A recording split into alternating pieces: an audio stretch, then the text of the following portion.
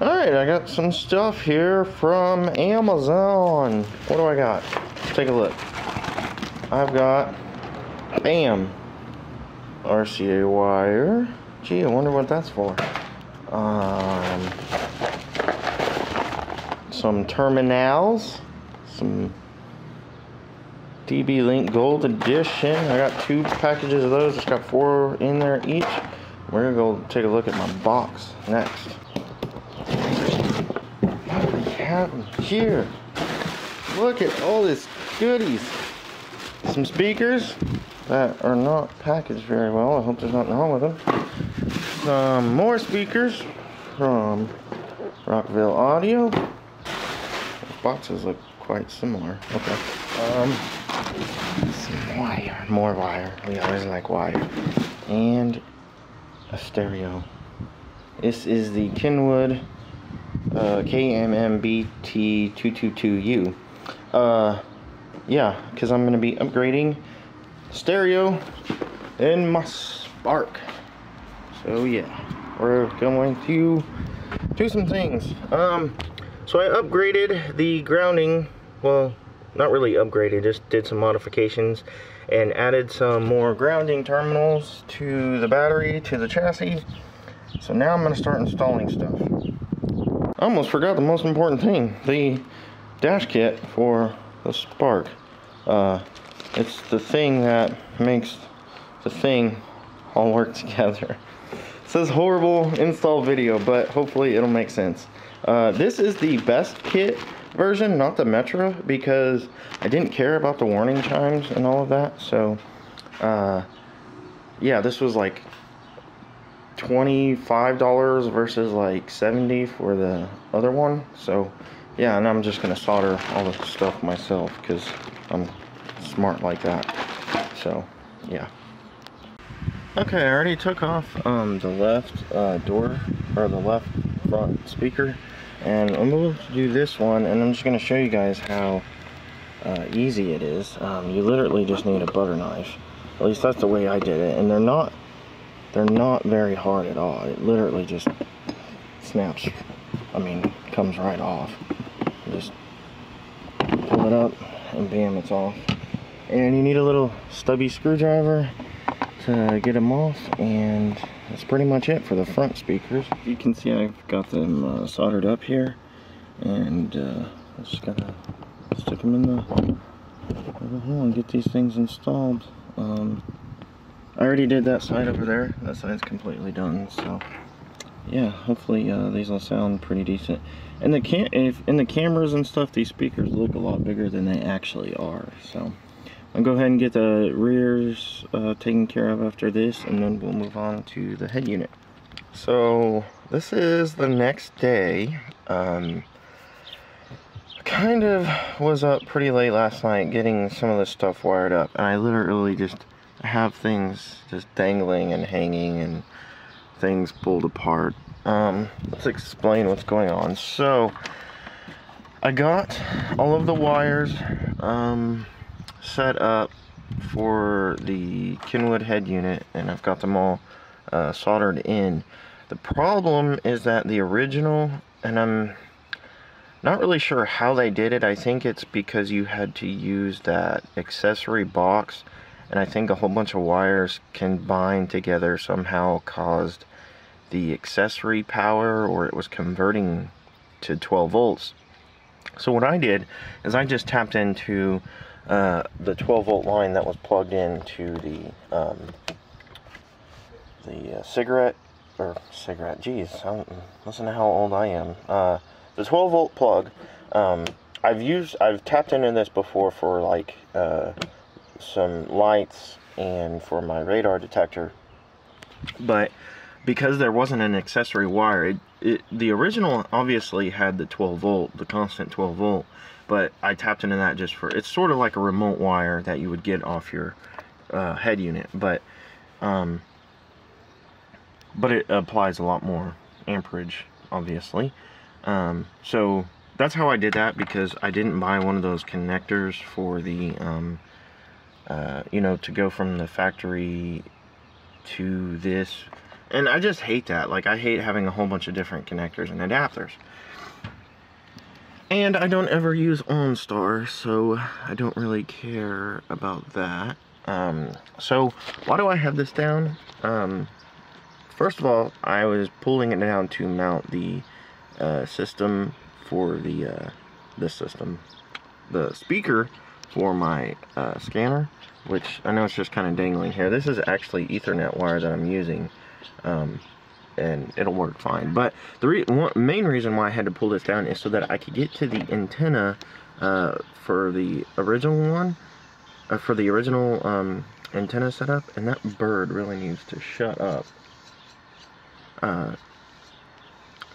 because I'm going to be tapping it. Well, I've already tapped into it. I did it last night, but I'm going to add a coil on the inside of that thing, and it's not focusing.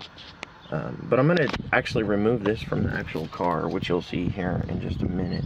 What else was I going to show you guys? I don't really remember. Let me take a look. Yeah, so this is the original, you know, the original antenna bracket or setup, whatever. But I'm going to take this off and I'll show you the inside of what this actually is. So let me explain what's going on here. This is the antenna, the unit that is on top of the car, and this whole device is actually all for OnStar, and I think it has a GPS, you know, to do the whole SOS and locating thing. I'm not entirely sure, but that's what it looks like, because there's a lot of circuitry in there.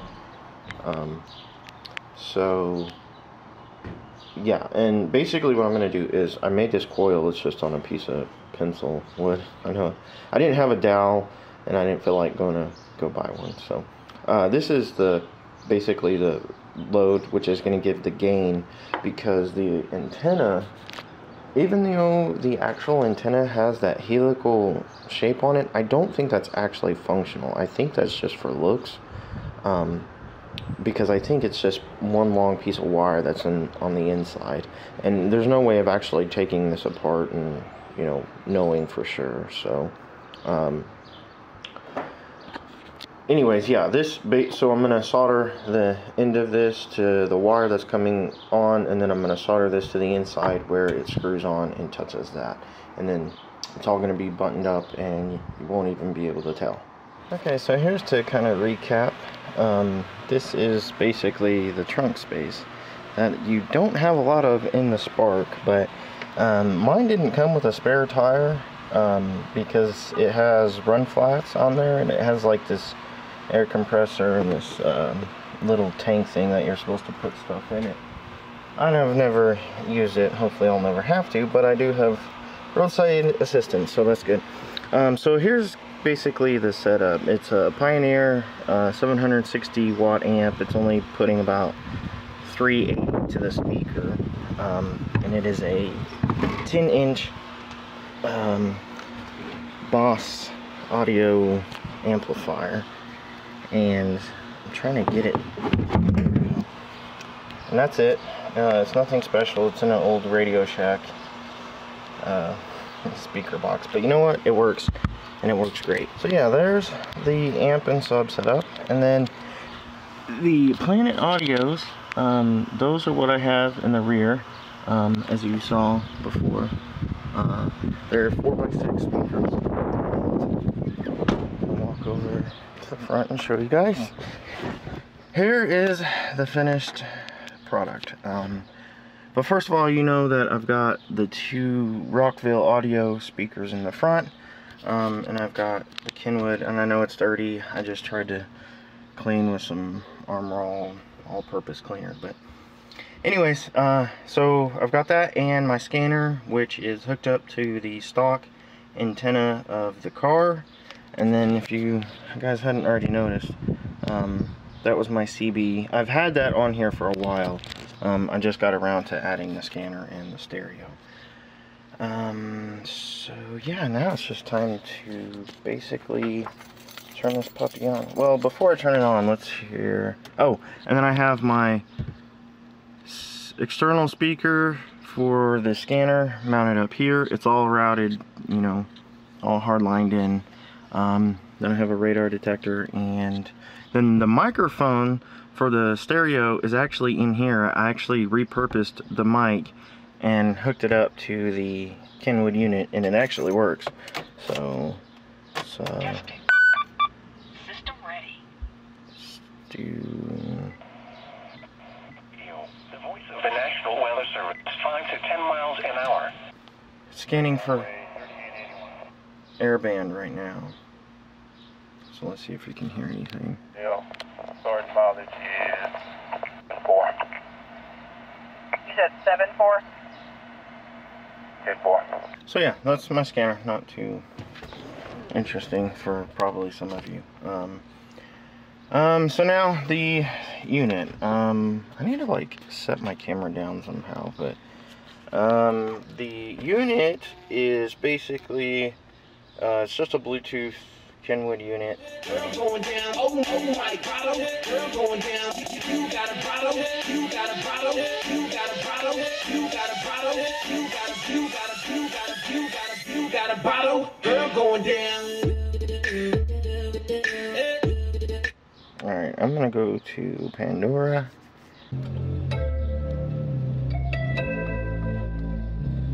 Girl, I know you want me to watch.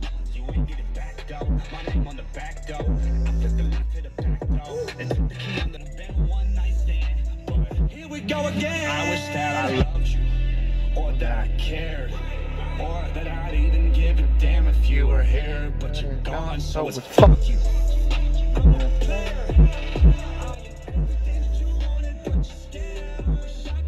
So yeah, that's my system in my 2014 Chevy Spark, and it works amazingly. This is a manual, by the way. I have a lot of fun with it. I don't know why there's not more videos on Chevy Spark installs, because I see a lot of them on the road, at least quite a few. I don't know if people are just embarrassed to be driving this car around, but I love it. I've had this car since 2015, so yeah, like 3 years now, and I've not had a single problem with it other than needing a new battery, and the windshield washer pump went out, and I still have not been around to replace that. So other than that, it hasn't had any major problems, knock on wood. So yeah, yeah, that was my Spark install. So yeah, cool beans. Later, folks.